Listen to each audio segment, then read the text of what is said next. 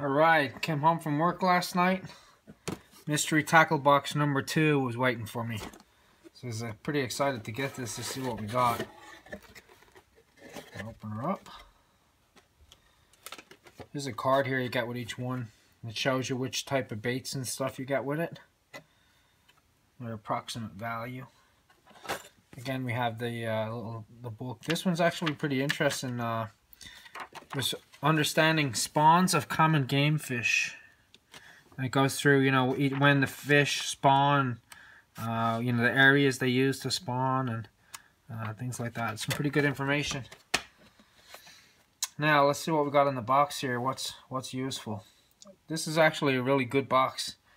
We're going to start off. We have this one is for April. I just done the one for March. We're going to start off. We got some Mustad, the Ultra Point, the KVD. Oh, who doesn't know KVD? KVD. These are frog hooks. You can see that they have the screw attachment for a plastic frog, and it's a double hook. So you'd use it with something like this.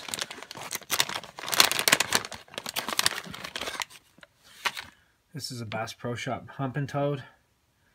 So the prongs of the hook would come up back past the back legs here, so the two hooks would sit forward like that. You would use this. This is a topwater bait. You burn it across the top of the water, and the legs kick like crazy. They work really well. Topwater fishing is pretty hot in the springtime, especially when all the bass are coming up into shallow water for spawning. So we got the KVD hooks. This I'm really interested to try. I've been wanting to get one of these, and I haven't got one yet, and I have a lot of different jigs. This is a Pepper Custom Bait Aquatic Warfare Micro Jig. It's in 3/8 ounce, real nice finesse size jig. It's got a small, like a football jig head, short shank hook, small hook in there, real nice metallic skirt. So I'm sure that's going to work pretty well. Purple and green pumpkin. Pepper Custom, they make made in the USA. They make really good spinner baits and stuff too. So I'm pretty looking forward to trying that. This is an unusual bait. This is a Bruiser topwater frog. It's not quite like the other topwater frog I just showed you. It actually has a single tail. Let's see if I open it here. See, it has the shape of the frog. If you look at the profile of it this way, it has the head. This will be the back. And then it has this big single 3-finger tail that thrashes around behind the frog as you bring it in. And that's what it's called. The Thrasher. In blue glimmer. So it's a good topwater color because you don't want the fish to get a good look at the bait, especially if they're attacking it from the bottom. But you can see the color of it there returning. It's kind of blue, pearlescent blue. That should work pretty good. Again, shallow water baits are pretty hot around spawn time. The fish can be kind of agitated. Now those I've never seen before, so that's interesting. And they're made in the USA again. You gotta like that. What else have we got here?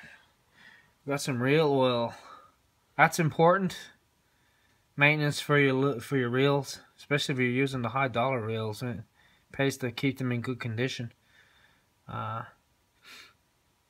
Can't go wrong with that. It's got the nice needle tip applicator for the bait casters and stuff. You oil up your bearings. Actually, if you have your bearings oiled regularly and cleaned, you'll actually get better casting distance by doing that. Next one out of the box here, we have the Bagley deep diving crank at the 0 to 12 feet. It's got a pretty decent sized lip on it there. You can see it. It's in a red craw color. This is balsa, so it's very, very buoyant. So you hit structure with it, it wants to float up straight away.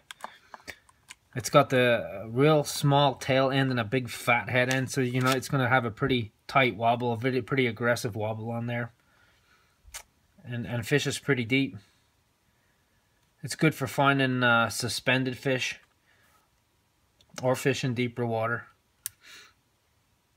Like I said, in my area, in my region, which is the northeast, the fish are moving up now. They're going to start thinking about spawning. I won't see spawning bass probably till the end of May, middle of May to the end of May, depending on the moon phase. A pack of minnows here. This is the BK swim bait by Netbait, and I have a lot of other net baits. They make pretty good stuff. This is I think it's a blueback herring.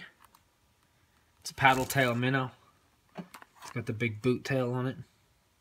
It's a hollow body, soft body minnow. You can use it. You can put a weedless hook in it, like a Texas rig hook, and fish it weedless. You can put a regular jig head in, a weighted jig head, and fish it with a regular jig head. You can put it on an umbrella rig. There's lots of different ways to fish this. You can use it as, like I said, a regular swim bait. Lots of uses for that. I'll definitely use that. These are pretty decent baits. I use a lot of the net bait, the Pacu craws and stuff like that for jig trailers. They work really well. Scent, salt, and pork fat. What more do you need? Now, last but very not least, I've been wanting to get one of these for quite a while. I hadn't got one yet. I probably will still get a crankbait. I wanted to get a crankbait one. This is a Livingston lure, the Pro Sizzle Junior. This is a topwater lure, and it's blackback with chartreuse, which is a pretty good color for bass. Smallmouth or largemouth, or walleye, or pike. Pike will eat this too. But these lures have sound in them. They use a chip that when the chip gets wet, it activates a little sound device, and it has a rattle inside it as well, as you can hear. You can hear the rattle inside it, but it emits sound of a bait fish. They actually have a little processor in there and it makes the noise of a bait fish. They record the sounds of the shoal fish under the water, and then they put it on the bait. It has a sensor on it that when it gets wet, it activates. You can see it there on the packet. Electronic croaking sounds and advanced rattles. Now they have other, Livingston has other baits. Actually, I think it was Randy Howell 2 years ago won the Bassmaster Classic using a Livingston lure. It was a craw, I'm pretty sure it was a crawfish crankbait, and it had the sound technology in it. It has a little button on it you can actually change. Some of them have a button on the head of the crankbait where you press and hold the button and it changes the sound, so you can actually change the different, or you can turn it off to make the lure silent. But it's pretty interesting technology. They actually, this company too, had the lures with the flashing red eye. It would have like a little LED in the eye, and it would flash the eye. So lots of interesting ideas there with that. Pretty interesting. Like I said, I'm looking forward. I do fish a lot of topwater baits, so I'm looking forward to giving this one a try. It's a torpedo shape. It's a walking bait, so when you twitch the rod tip towards you, you would sweep the rod tip towards you, and the bait would zigzag on the top water, kind of like a Zara spook would do this type of thing. And then you can change the cadence of it, fish it hard, and it will twitch really quickly, or you can fish it much slower and it will do big wide sweeps from side to side. Again, it's a good one if fish come in shallow, especially in early morning or in the afternoon and the evening times when it starts to get dark. It'll silhouette real well on the top like that, and when especially if you got a little bit of chop on the water and it's kind of hard for them to make the bait out, you get pretty aggressive strikes on that.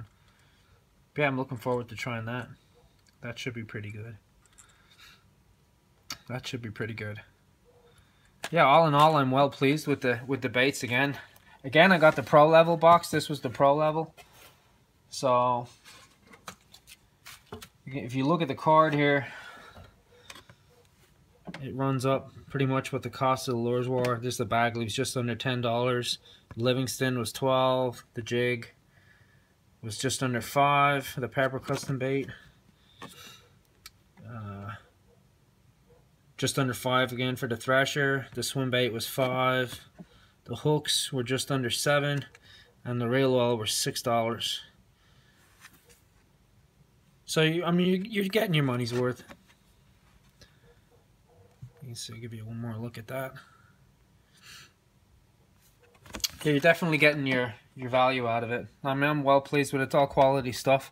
A lot of the baits I have, like I said, I have other baits from these companies, but not necessarily these. None of these baits I have. So that worked out well for me. But I'm definitely looking forward to trying the Topwater Livingston lure and the Pepper custom bait. I've been wanting to get some of their spinner baits. They make awesome spinner baits, and the jigs too. They're really good. They're really good. All right, thanks for watching, and we'll put another video out soon. In response to Dave Wilcox Jr.'s comment the other night on my other video.